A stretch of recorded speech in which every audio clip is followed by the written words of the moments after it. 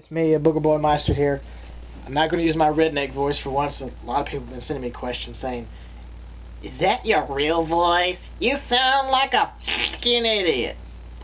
So today I said I will use my real voice. And actually, I have used my real voice in some of my videos. I used my real voice in that Grand Theft Auto video when I was talking about all the GTA games. I used my real voice in that Real Me video, that Resident Evil 5 video.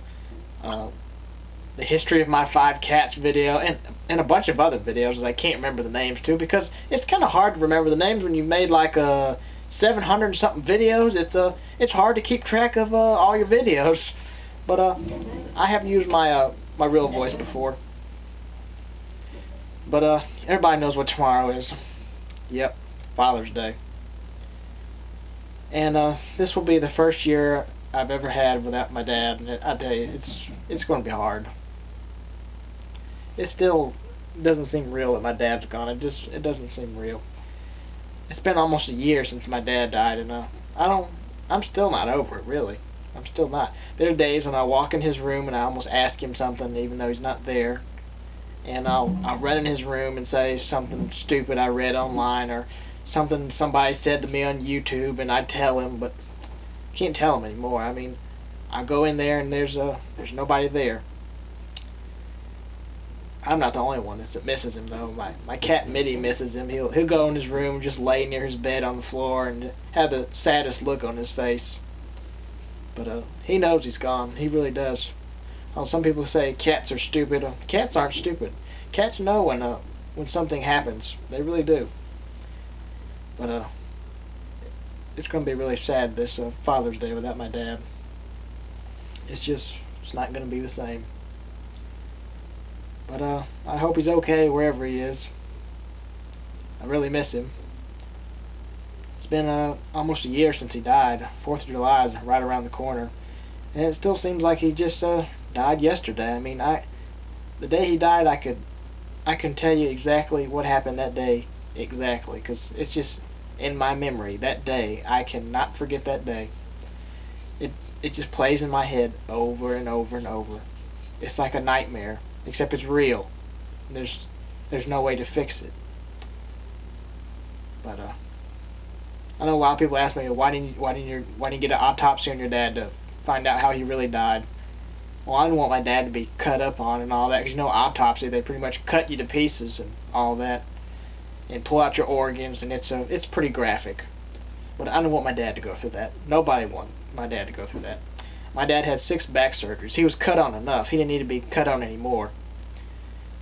But a couple of weeks before he died, he went to the heart doctor, and they were talking about putting a pacemaker, because they said his heartbeat was kind of going out of rhythm, and he had a kind of a weird heartbeat. Doctor said, "Oh no, he'll be fine. He doesn't need a pacemaker." So they put him on some heart medicine, and then a couple weeks later, he just died. And you want to know the funny thing? His heart doctor refused to sign his death certificate. So it makes me wonder if the heart doctor knew more than he actually told my dad. But I don't know. It could have been anything that killed him, though. He had a lot of other health issues. He had back problems. He had that MRSA infection in his blood that he got from his back surgery. He got an infection. He had that going on. He had to take a whole bunch of pills for that to try to get rid of the infection in him. He fought that infection till he died. He fought that for many years, probably about maybe 5 or 6 years. He had a lot of health issues. But the day before he died, we were outside hanging up the American flag for the 4th of July, and he couldn't finish hanging it up because you have to kind of like knock it into the wood outside in the house and kind of like get it in the wall. He couldn't finish doing it, so I finished it, and then he said, "I'm not worth shit anymore." He said, "I'm just not worth shit," and then he just kind of walked off, and then he went to his room, and then I came back in, and I told him good night, and told him I loved him, and went to bed. And then the next day I woke up, I asked him, I said, "You doing okay?" He said, yeah, I'm doing fine." And then I didn't bother him that day because I knew he was tired, because he went to the doctor 2 days in a row, and then going to the doctor really wore him out because he had a bad back, and it wore him out. It was hard for him just to walk. But he had such a hard time. But I hope he didn't overdose on pain pills or anything. When he said, I'm not worth shit anymore, I hope he didn't go in his room and take his pain pills and take more than he was supposed to. I don't think he did, but I don't know. He was, the way he sounded, he said he wasn't worth shit anymore. But I hope he didn't do that, but it could have been anything that killed him. I mean, it just really surprised me, though. I mean, you lose your dad, and then you lose your grandma. I tell you, it's just all in 1 year. It's just wham, bam. Knocked out my whole family. I lost my uncle in 2006. He died from a urinary tract infection that got worse and killed him. All the doctor had to do was give him some medicine for the urinary tract infection, and he would have lived. Oh, but no, the doctor sent him home, and then he got really, really sick. And then he went to the hospital, and he died. He died.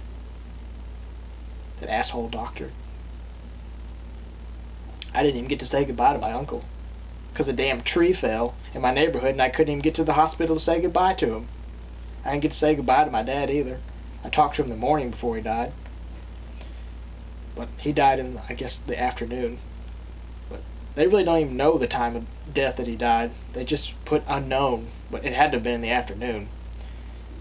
Because I went in there and cleaned out the cat box, and he was breathing. He was asleep. I saw his back move up and down, so he was breathing, so he wasn't dead.